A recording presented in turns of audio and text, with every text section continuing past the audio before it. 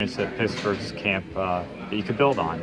For me as a player, I just got to keep doing what I do and, play the same way down here as I did up there and just continue to do that.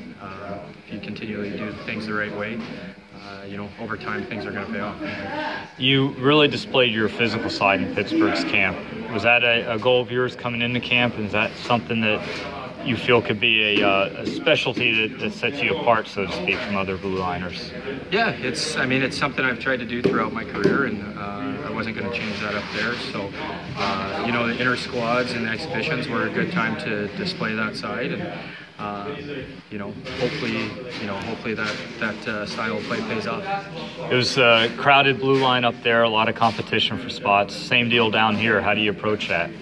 Just play my game. That's, sounds pretty cliche, but, over the course of your career, that's all you can do in this game is play the way you play and stay true to yourself and let the pieces fall where they may.